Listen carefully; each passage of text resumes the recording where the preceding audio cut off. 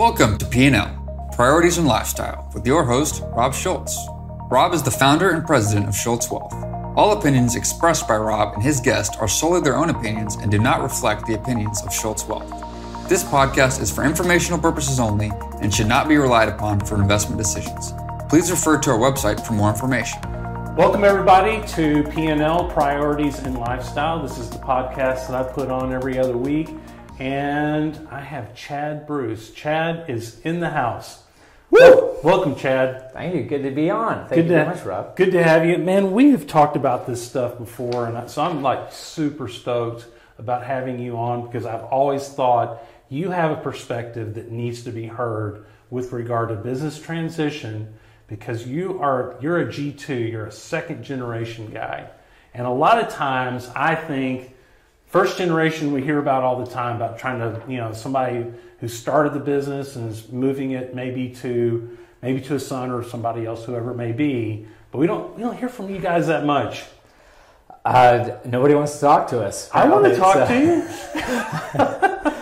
Well, there's a lot of things. I have feelings on this. Is that a lot of times financial advisors or CPAs or lawyers, when you're a senior generation business owner, you're the original, you're the founder, you've got experience, and you've developed your own network of lawyers, CPAs, advisors, Vistage chairs, and you're going to go to that person. Well, when you have a second generation that shows up, sometimes they're talking to those same exact people, right? And they're having this conversation with that same person. Oh, yeah. And they're just kind of looking down at you, right? Yeah, exactly. Okay. And so I think it's a little bit of a forgotten thing, because who's got the money at the table? Right. Dad, mom, aunt, uncle, they're the ones with the money. So the second generation kind of sits there at the kids' table waiting for their opportunity to speak up. And awesome, man. So I'm hoping maybe today we can convince some people out there to, kind of maybe look at those second generations as an opportunity. I like it. Let's see if we can find that chip on your shoulder that you're really talking. It's there. All right, let's go find it. Let me read a couple of things. I want to introduce you to kind of everybody. So Chad is a second generation business owner. He's president of GluDown Incorporated. Really cool company. I'm going to want to talk about that a little bit too. And his mom and dad started it in 1981. Okay. And then you purchased it in 2015, correct? Yeah. Okay.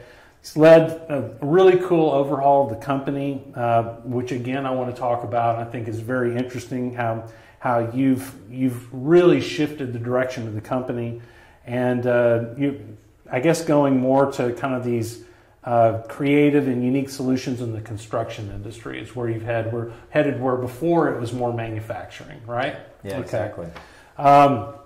So huge interest in family transition because, like I said, we've talked about this stuff before and had a lot of discussions regarding it, and also kind of had a group that you were working with, almost like a therapy group, right? There for a while. I guess you could kind of think of it as a therapy group. Where it was for me. A quick backstory on this is I got involved with my parents' business in 2003. I was living in Seattle.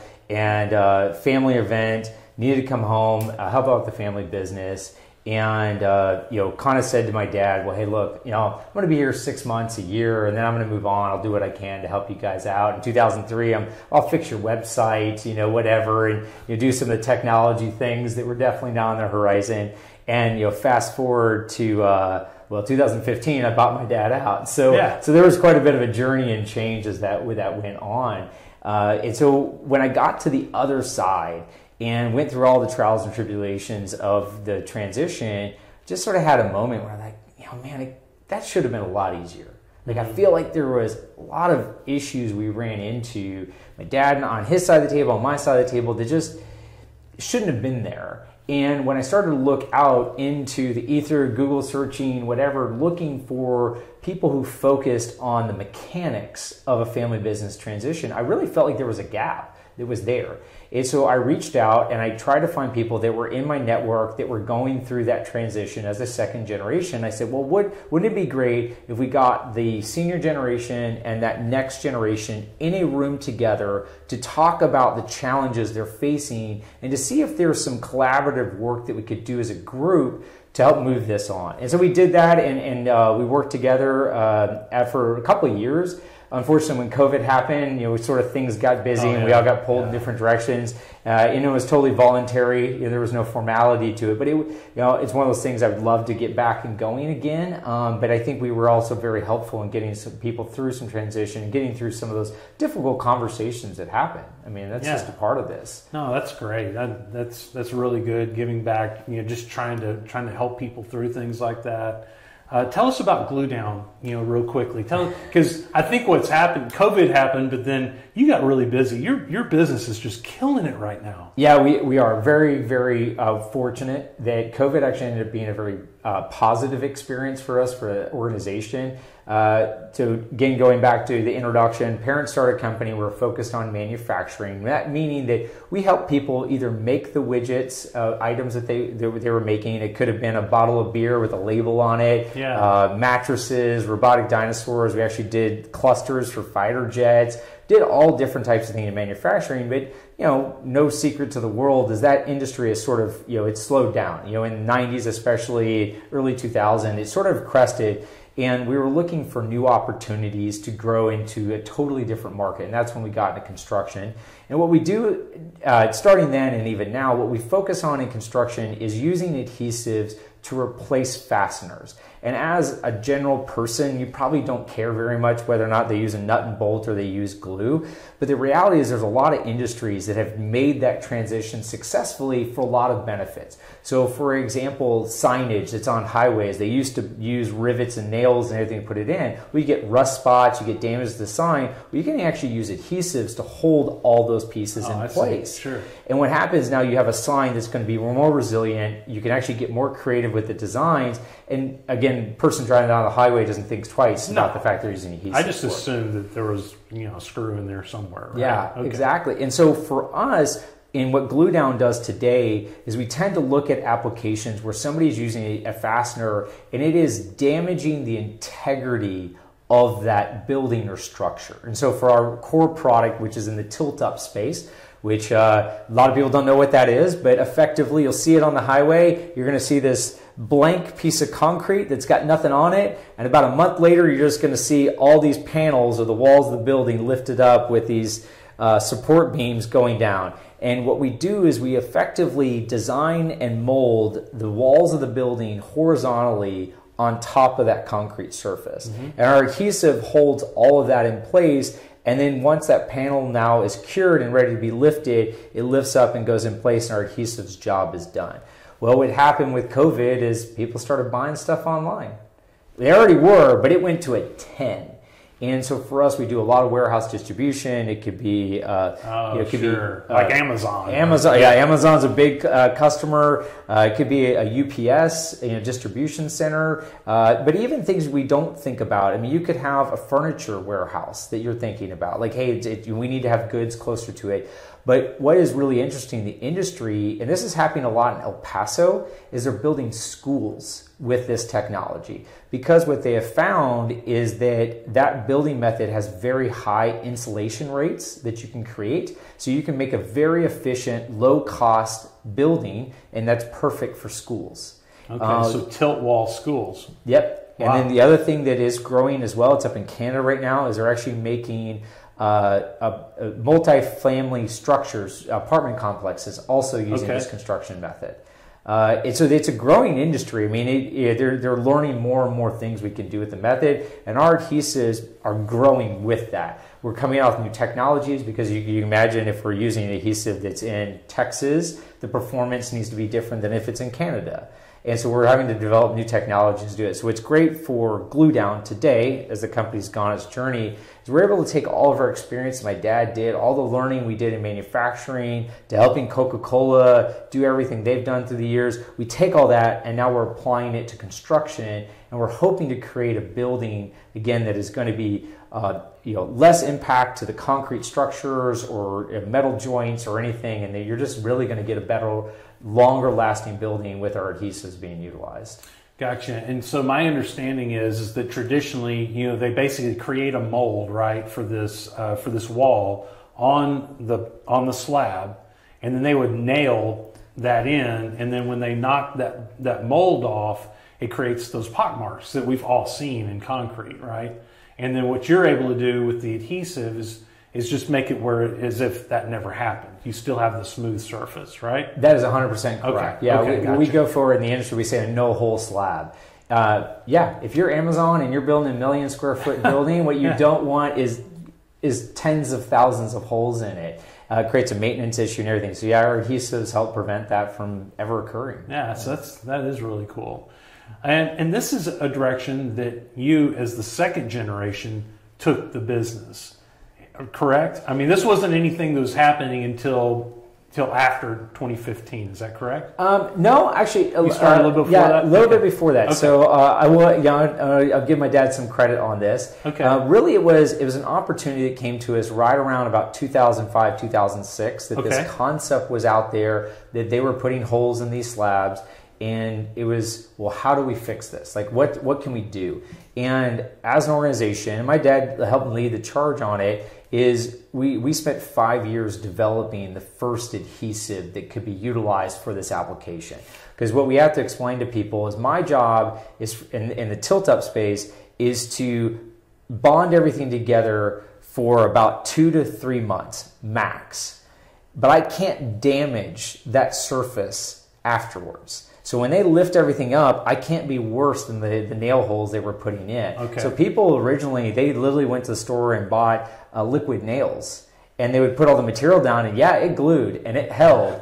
It held really well. And when they lifted everything up, they were pulling up concrete everywhere and actually made a very bad concrete surface. Okay. So we spent time on that. My dad helped lead the charge, but the story that in our family is the one we joke about over Thanksgiving every year, is that once we had gone through all the journey, I was getting my MBA at the time, and I actually had a class project where the group of MBA students and myself, we worked on launching this product.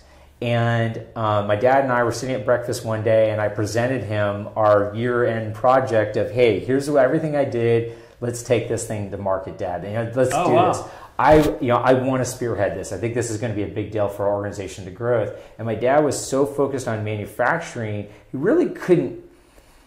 I'm not trying to make it sound bad. It's almost like his vision was so far over here, and then we were trying to go this direction.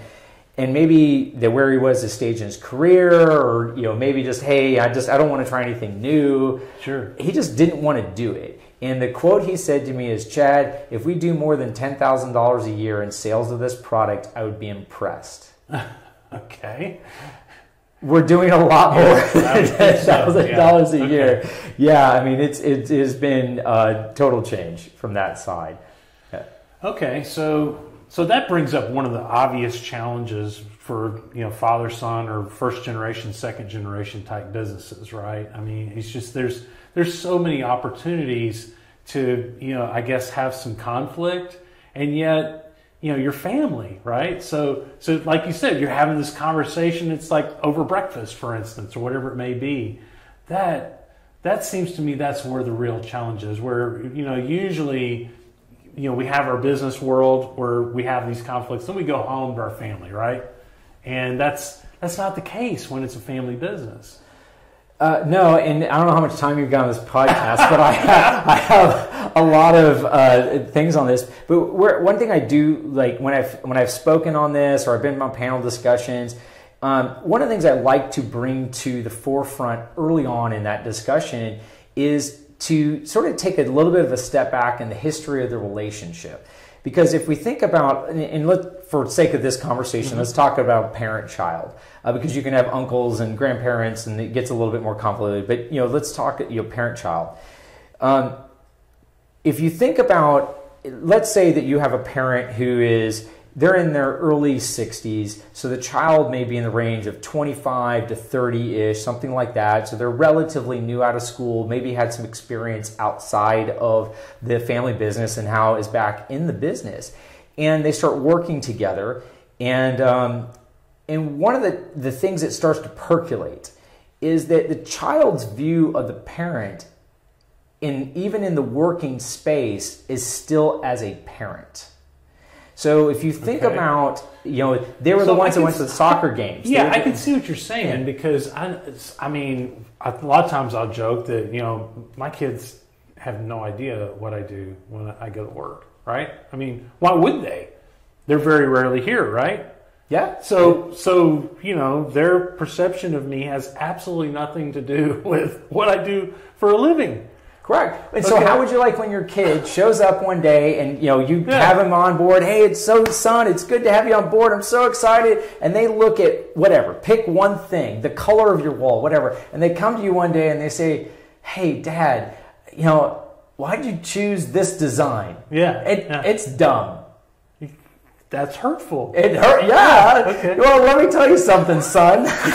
I've been working in this way for 30 years. Sure. My blood, sweat, and tears are in this thing, and now you're going to come in and just basically criticize things. And it may be, again, the parent-child relationship. We've never had a discussion, and I think this is where that disconnect starts when you have multiple generations trying to run a business. Is there's never a discussion about how do we relate. Because we've now shifted from parent-child to coworker, maybe partner. Yeah. And they're like, okay, well, am I allowed to criticize you? Am I allowed to tell you that your decision to do X was a bad idea? Or am I truly just an employee that should, keep my nose to the grindstone? I mean, there's no way not to bring in just basically whatever that relationship was previously to coming into business with each other. I mean, that's what it's going to be. I mean, right? So that brings to mind that, yeah, absolutely. I mean, if in the home there were certain rules of behavior and things you can and can't say, for instance, to your parents or whatever it may be, that would translate directly over into the business, right? Unless there's an effort there to change that somehow. Yeah, absolutely. And to me, where I feel like somebody in your position that's working with a senior generation, right? And they're considering transition. It's on their horizon. Again, they're a little bit late in their career. They're thinking about what's the next step's going to be. And they may talk to you, hey, my son, daughter, nephew is involved. I think that there's an obligation, in my opinion, in somebody in your shoes or the industry to say, well, hey, you know what? If you're thinking about that, you may want to get a consultant or somebody outside that maybe focuses on this because this is going to be more complicated than you think it's going to be. And I'm happy to help you as part of my silo and your journey of getting through it. Right. But there may be some other people we need to add to this if you're truly getting through. Because it's sort of like we just expect each other to just naturally make it work, and nobody tells each other what to do. And what I found when I started to reach out to people about their own experiences, people at my age, 10 years ago, going through their own transition, is it was almost like a cookie cutter repeatable, where my experience was no different to a friend of mine that was buying his parents' restaurant, no different than a friend of mine that was going through a financial, they owned a financial business. I mean, it was just one after another. Like, well, why are we all facing the same challenge? So what were those patterns that were so similar? I think, rightfully so, to kind of my point earlier is the senior generation has built this, and it's their baby, right? The blood, sweat, and tears, the missed soccer games, the things, the family vacations that they were working while everybody was out skiing, all those things they went through, and they poured themselves, and that business becomes the entity it's a part of that person. So when you have that next generation coming in, that conflict of it's mine. This is mine, not yours, mine. And then I know you're my kid, and I've done all these things for you, but this is mine. And that has been always one of the most difficult things for whenever I talk to people, for them to recognize whether you like it or not, transition will occur. Oh, 100%. Yeah. One way or the other. One way or the other. Yeah. And so you can either be in control of that transition, or you can have the heart attack and unfortunately pass away. Right. And you've got to be able to release. Another thing that brings to mind, just thinking of it from the other side, because I built my business absolutely from the scratch, and we talk about this. That slope from nothing to something is can be a good long while, and it has, when you were talking about all that, it has all that sacrifice and so forth. And I think sometimes as a first generation, you're like, man, I did all this, and here I am, I'm just like handing it all off, nice, neat, packaged, and all you have to do, Chad, is just not screw it up, right? How hard can it be? How hard can it be? But in reality, there are still challenges. They're just different challenges. There's a need for, being able to make some hard decisions within the business to get it from that point to the next point, because what got you here won't get you there, that kind of stuff, right? So I can certainly see where I think emotion comes into play here, right?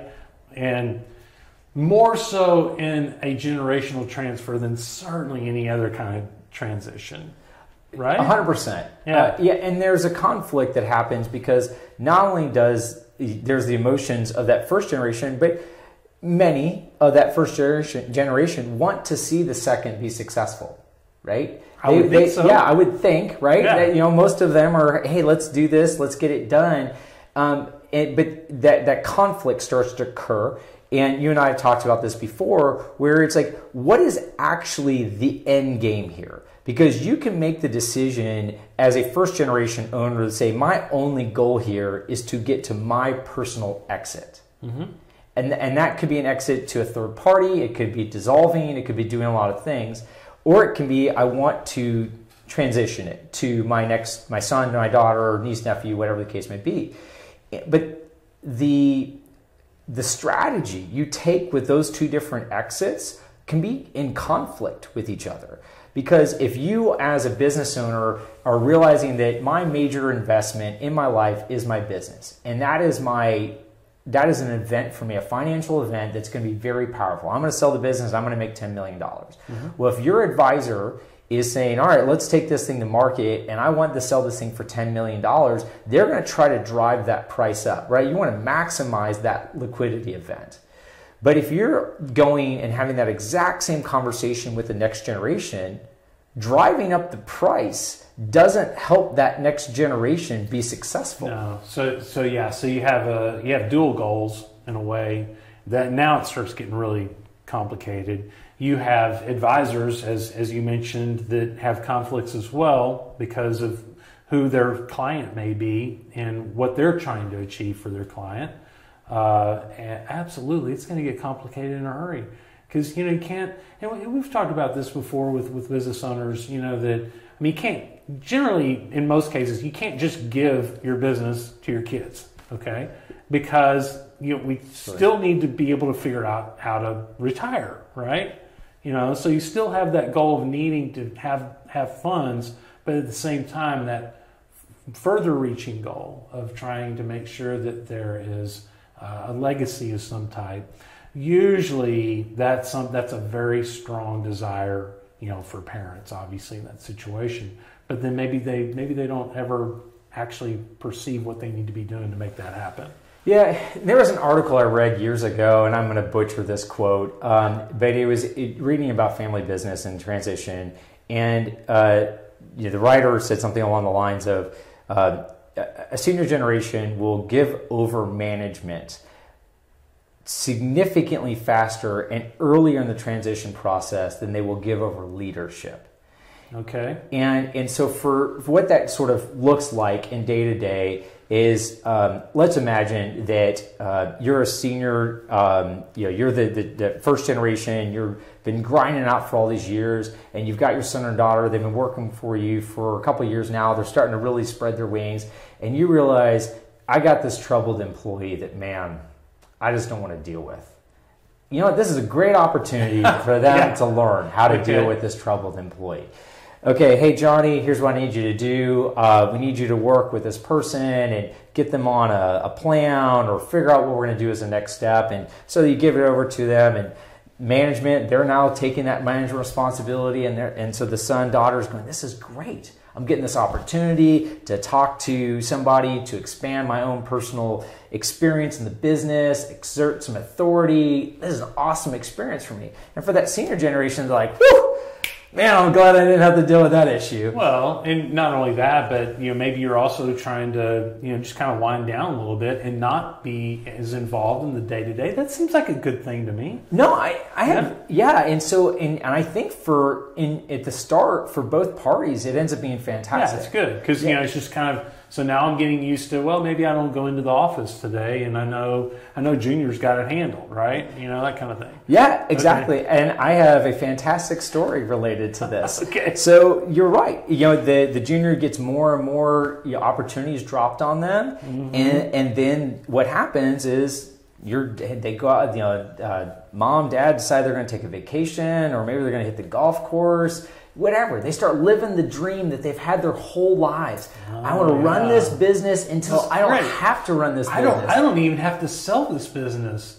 Chad's just going to run it for me. It's perfect. I'm making money. I'm doing all this stuff. Everything's great. Okay. And for that junior person, it's also we're in parallel. We're great. They're getting experience. They're starting. Maybe they've done some hires. Maybe they're building all this experience. But there's no transition happening. No, because one party is super, super happy with life right now, man. It is a 10. And this one is doing all the stuff, right? Okay. They're pushing this ball uphill again. And so you get that seagull management. And so now one day, finally, Junior makes a decision that ruffles the feathers. Uh-huh. Hey, you weren't here and we had to decide to do X or Y, and I chose to do X, and I know you're upset about that, but you weren't here. So the story I love to tell, because this one, especially from a generational standpoint, is it's my favorite thing. My dad and I's relationship to sort of signify where we went through in transition. And that was this exact scenario was playing out between the two of us. And I'm in the back of our office one day and I see our office manager typing on a typewriter. And granted, this is like 2006 or 7, right? So we probably had computers for a solid decade plus at the office. Couple, yeah. Yeah, exactly. And I'm thinking to myself, and I'm just watching her, just typing away at a typewriter. What are you doing? She's like, well, your dad makes me, every new customer we get, he makes me type up a Rolodex card. And for the viewers at home that are not old enough to remember a Rolodex. I'll have to explain to Austin what a Rolodex is a little bit later today. AKA computer. Right. So I see her doing this, and I just say to her, no. Like, we're not doing this anymore. It's not a thing. This is bonkers. Hey, well, what are you typing in there? What is it? And I was like, well, everything you're going to do, let me make sure I understand this correctly. You're now going to go to a computer and you're going to type that exact same information into the computer, into the ERP software, right? Yeah, right. Yeah, absolutely. It's like, well, who uses the Rolodex here? Your dad? Does anybody else use a Rolodex? No? Okay, we're not doing this anymore. Like, this is absolutely bonkers. And you would have thought I started World War III. When my dad came back and he found out that I had stopped the Rolodex program, war. I mean, like, one of the biggest blow-ups in our history happened. But it goes to this point of where you have a person who has sort of given over leadership, having a great life, doing everything, and all of a sudden you start playing in their sandbox, right? Because it probably wasn't about the Rolodex. It was about that I took something away that he had had since day one in the business that had been part of his entire growth all these years, and I now took it away from him without ever asking. Right. Okay. So, this is why I'm kind of a fan. So tell me what you think about this. Y'all didn't do it this way. Y'all did one big transaction all at once. But what do you think about just kind of a gradual sharing of ownership, for instance, to where you actually start becoming partners slowly over time as those responsibilities build for the second generation? Thoughts on that? As long as everybody understands what the goal is at the end. If you start with the end in mind, then I think that something like that can be very successful. I think, I'm sure you have a lot of opinion on this, as many business owners, they just want to light switch this, right? Is, okay, I'm ready to sell my business in 6 months. Are we ready to go? Everything's ready. And I was like, well, no, it takes time. You got to go through this. There's a lot of things we got to do to get to that end point. And so I think if somebody wanted the strategy of a slow turn that way, more power to you. As long as we understand that there is an end at this, and that it does, it's not, well, hey, I'll get you 10% of the business, but I'm still going to work until I'm 95. That isn't necessarily going to be productive. Yeah, no, and so I'm just thinking out loud. So it doesn't even have to be like an official ownership share, but there needs to be some type of timeline, And that's one of my pet peeves, because I hear it all the time. A business owner will say, "Well, I know I'm going to sell in 3 years," and I talk to him the next year. And it's like, "So what's the timeline?" "Well, 3 years." Talk to him the next year. It's always 3 years. Always 3 years. So what have we done between, a year ago to now to where it actually is 3 years? Oh, well, so we've done this, just getting on to some type of plan of action. It seems to make sense to me. Definitely. And, I'd love to get your thoughts on why. Because 3 years, I've heard 2 and 3. That's like the most common answers. So why do you think that business owners always throw out a 2 or 3 year timeline? Well, because 3 years is the first part of kind of long term, to where that if you don't do anything this year, you'll still be fine. I think that's what it is. It's a pure procrastination play is what it is. Yeah. I mean, and it works, because you can do that for a good long while, right? And nothing happens. I always tell business owners, come up with a year, So 3 years out, so 2025. So you're going to sell the business in 2025. Now let's work backwards, okay? So if we're going to sell in 2025, what month are we going to sell in 2025? Okay, June. Gotcha. So what do our financials need to look like at the end of 2024? Well, they need to have this, this, and this. Okay, so if that's the case, and just keep backing up to where, okay, so this is what we need to be doing now in order for this to happen in 2025. Now you have a plan, right?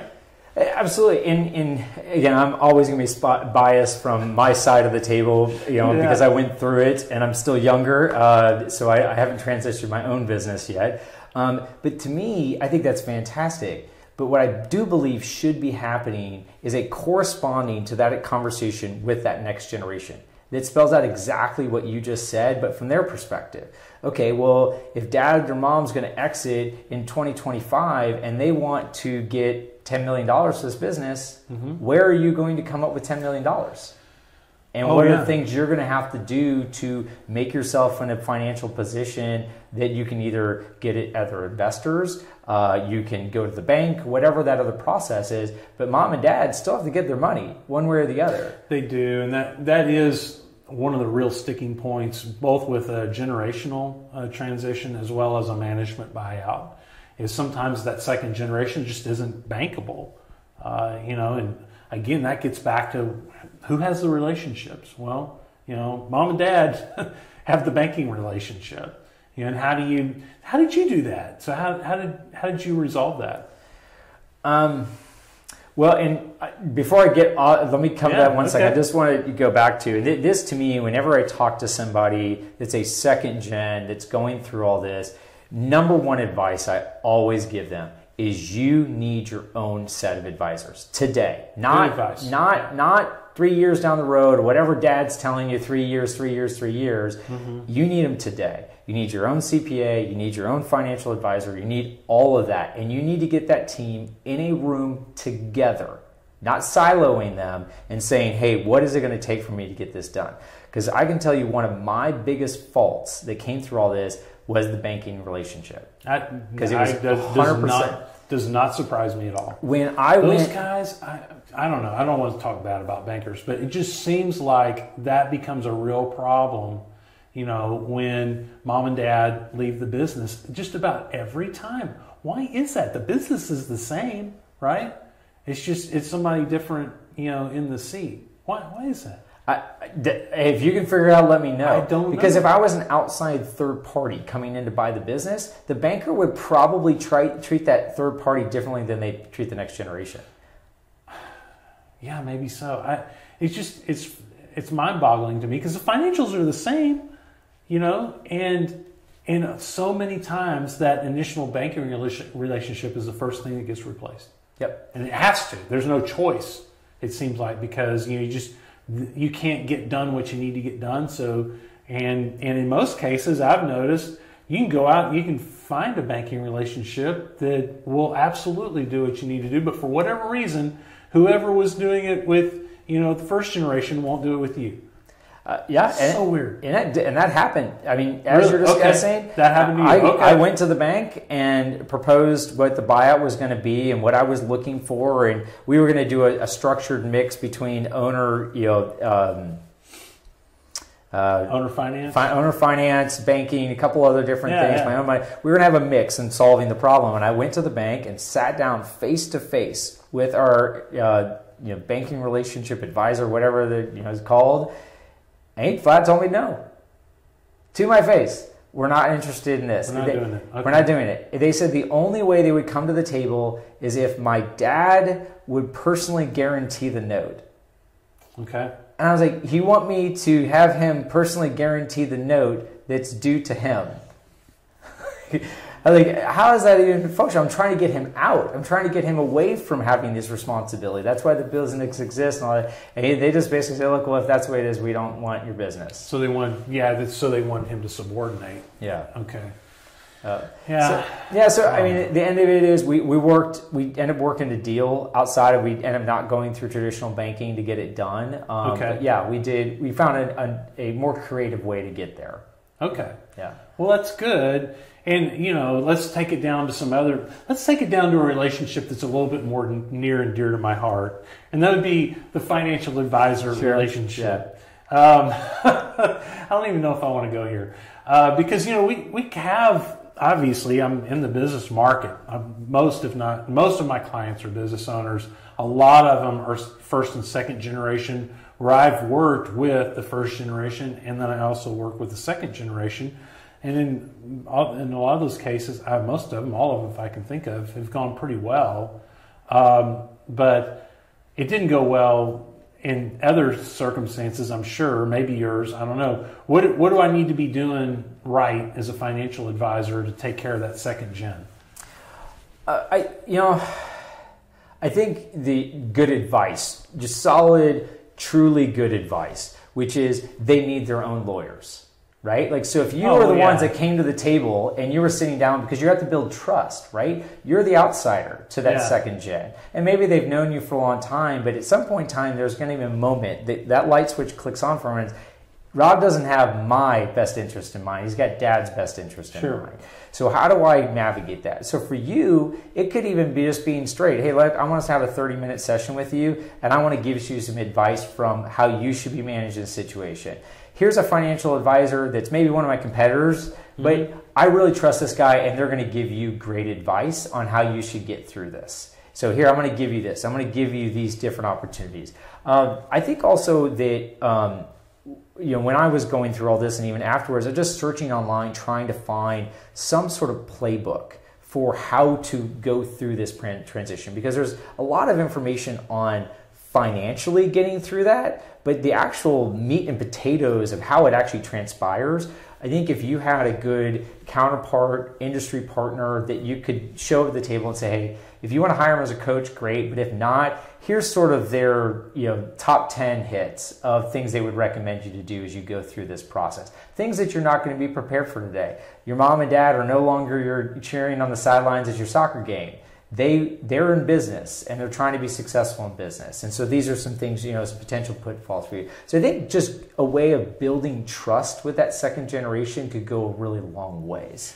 Yeah, so you're talking about conflicts of interest. And from an attorney standpoint, it's absolutely required. Like, an attorney will not represent both parties in a transaction like that.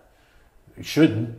He won't. They're definitely going to represent dad, for instance.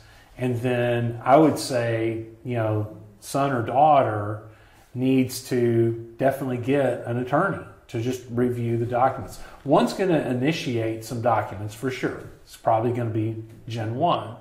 And then Gen 2 needs to have their own, certainly their own representation for sure. And then I guess from a financial advisor standpoint, there are definitely some conflicts too. Thinking through them, obviously you've been working with mom and dad for a long time, and you want them to have a really good retirement, right? Sure. Yeah. But at the same time, mom and dad have also said that, legacy is very important to them. And, what I as a financial advisor should hear from that is that, so we need to take care of the kids too, and make sure that our structure is right and that they're going to be okay in their journey as well. Yeah. But there can be conflicts, no question. Yeah, and one of the things I also preach on is especially if you're going through an owner financing of that sale, that you don't want to make the deal so one-sided that it makes the next generation house poor. Because that was one of my key takeaways when I started to realize the note that I owed to my dad on a month-to-month basis, and looking at the investment in my company, it was consuming a lot of the cash. And so I no longer had the capital necessary to really make a lot of the adjustments that I was wanting to do, to invest more in GluDown and to grow as our new entity. And so I think from a financial advisor standpoint, if I'm sitting on the side of the second gen, advising is making sure they're making the right decision that allows them to truly grow that business. Because most of the first generations, they want to see that next generation successful. They want to see their legacy transfer. They want to see them get to heights that they never achieved. But if we cash strap them at the very jump, you're basically putting the brakes, throwing out the anchors day one. And that's any transaction, but this one's weird because it's not necessarily arm's length. And I've seen it go both ways. Okay, I've seen where Generation 1 sold the business for way, way, way too less. And granted, in that Generation 1's fine and all that, but then they look and they're like, man, then that's just because it's not an arm's length transaction. I think because you didn't go to market and you didn't sell it for really what it was worth. In most cases, I think, a business transition is going to be at a lower than market rate. There's no question. And that helps. But then you're right. The structure needs to do something that makes sense. I would also say that, it's good old fashioned financial planning, and I know a guy. It's, getting in there with, the second generation and going, okay, let's map this out, income, expenses, and then what are you wanting to do with this thing? And are you going to have the power to make it happen? Yeah, and not to get on a soapbox right now, my wife and I talked about this a lot. And you think about our educational system and the way we grew up, and we're taught a lot early on: English, spelling, math, all these things.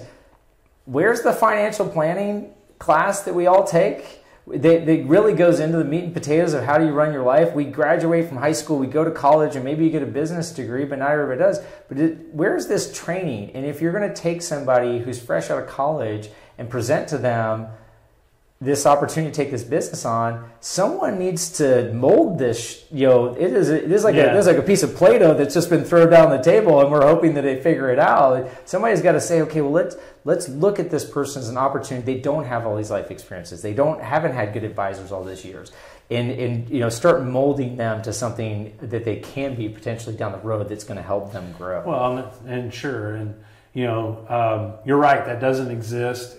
I wrote a book, by the way, that does that. Just in case people don't know that, but it's called. Would you like to pitch right now? Yeah, I'm going to pitch it right now. Absolutely. Please do. Yeah. Thoughts on Things Financial is a book that I wrote that doesn't have a lot to do with our business owner market. It's almost was like a book that I did write because I felt like that. I just remember being that age, and working through all this stuff. I was like, man, it would have been really nice to have known that. That it's that kind of book. It just kind of goes A to Z, and I give it to all my clients' kids, adult kids. I'm like, you need to read this book, and I think it helps. But the other thing is I think, as a parent, we do a poor job of that. School does a poor job, okay? But as parents, we do a poor job too. And we don't want to talk about money as much as we should, and it becomes this big giant black box. And in a business that you're trying to transition, that becomes even a more major issue, doesn't it? That we haven't talked about money. We haven't talked about, what it is maybe you should be doing on your personal financial side to make sure that you're going to be a good business owner, for instance, right?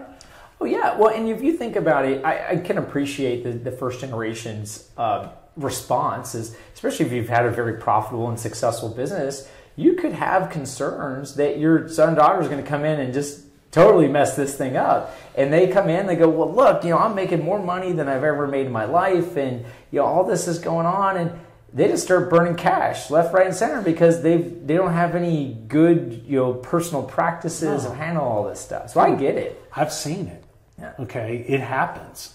And when it does, I think it's because there wasn't proper process and training, and I think that's part of why maybe like a business owner transition to a child probably should take a little bit longer, don't you think, than a normal transaction? Well, I don't think length necessarily is the measuring stick.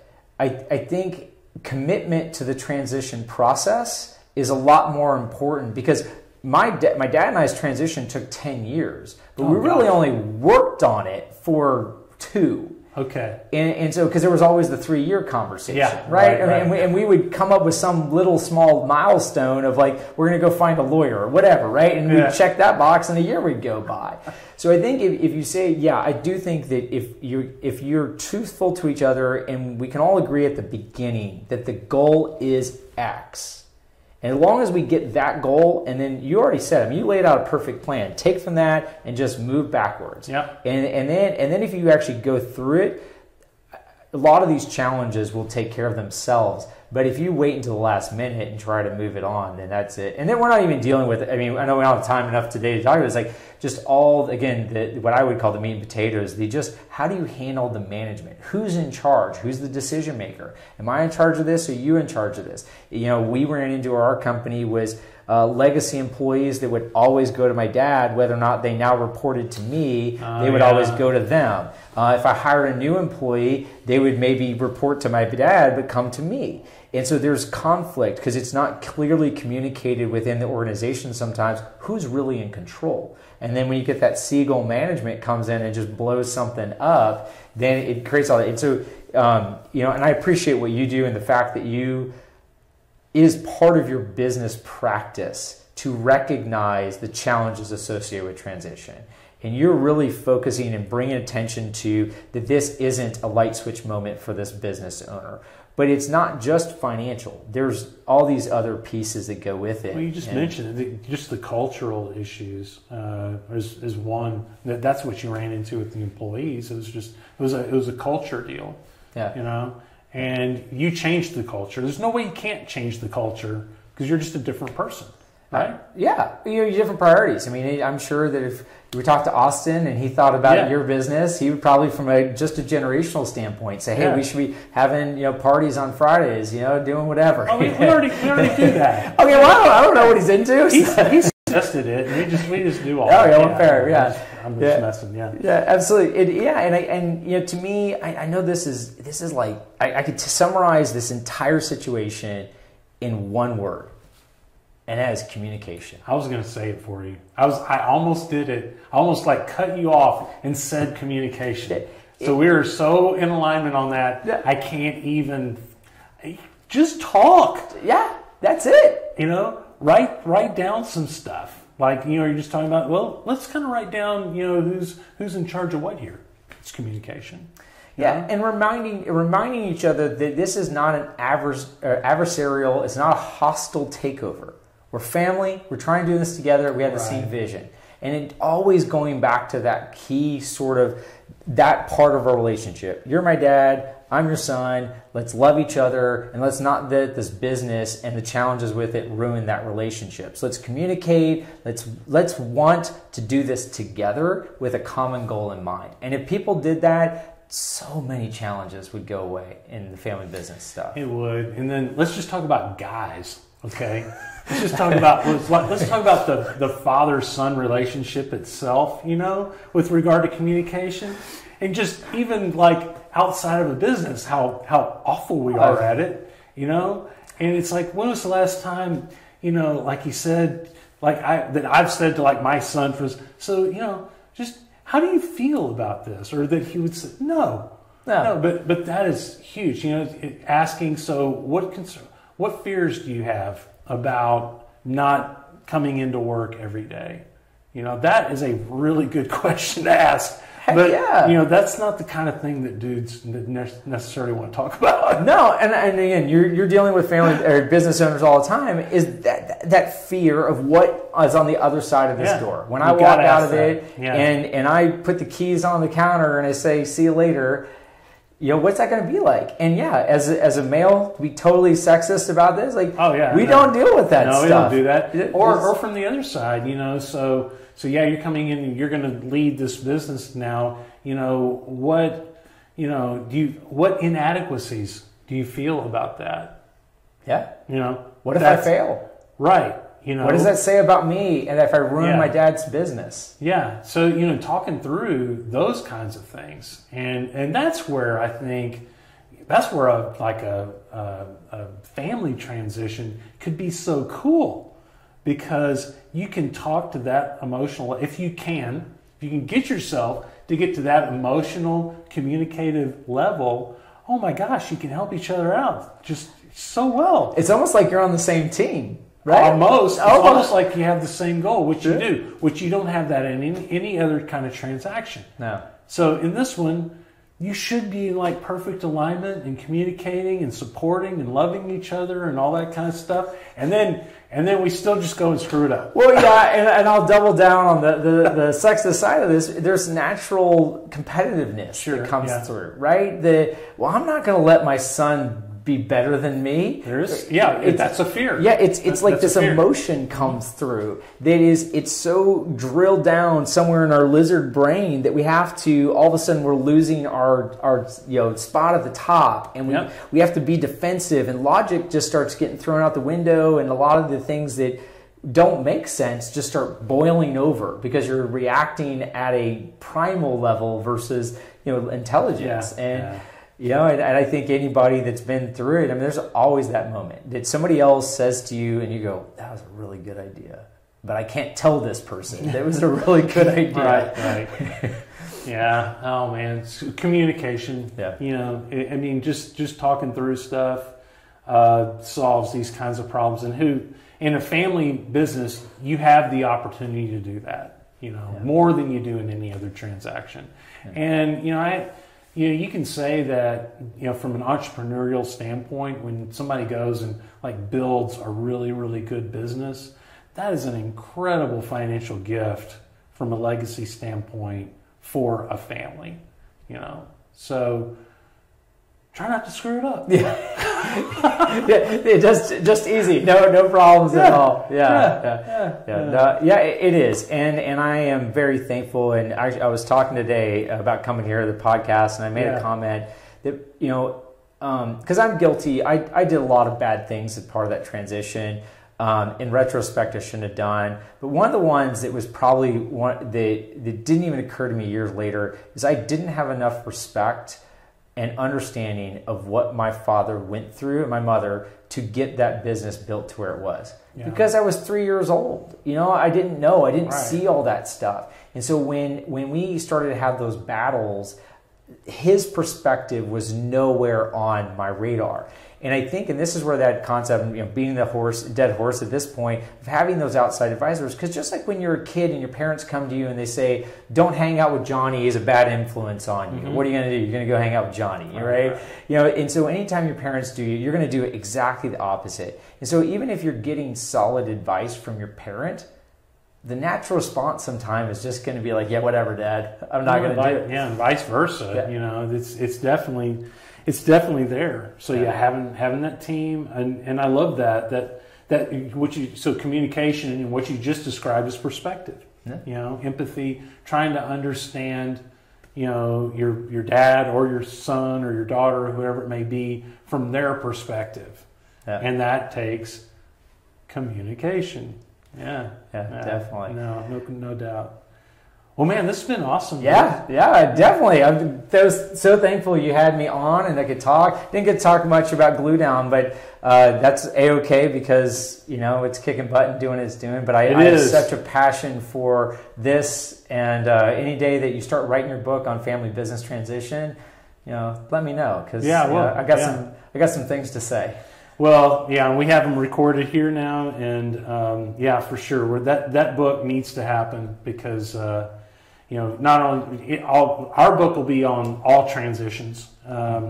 The one that we're working on. You need to write the book on family transition. That's what needs to happen. You have time for that? Yeah, sure, no problem. I was sleeping on Tuesdays, but I can give that up. So yeah, okay. Absolutely. All right. Maybe one day, you know, when I get somebody else to come in that starts taking over those management job responsibilities, and I can start going out and have fun. That's when I'll write the book. Sounds like you've got some good trips coming up or something, don't you? You just got recently married. Right? I did, yeah. My wife's amazing. We got married actually in 2020, but relatively recent. And we went through all of the joys of getting married in a COVID world. And and she works for American Airlines, so a lot of free flights, and we get the opportunities to go kind of wherever, and if it was up to her, we'd be gone every weekend.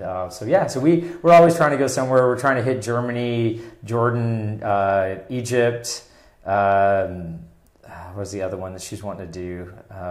She basically just tells me where to go. That's our relationship. Well, that's great because, you know, the thing that keeps me from traveling big trips like that is the planning. The planning is a lot of work. So if she'll just tell you where to be, that's great. Okay, so I'm going to pitch this now. Okay, so anybody out there, if you're watching or listening, my wife is fantastic. She lives for doing that stuff. Wow. And in a world where, you know, like travel advisors and all that, like that's not they don't really exist. They don't even exist. Like, but you do want somebody that's going to plan something. And she'll have friends that'll reach out to her and say, "Hey, we're wanting to do blank." And even it's like, "Hey, we want an easy vacation. We know we want to do Europe. Just tell us what to do." And okay, well, how long do you got? And she'll come back with a full travel itinerary of here's where we're going to stay. This is the things you're going to do. This is where you're going to see. Da da da da. Wow. That she absolutely adores that stuff.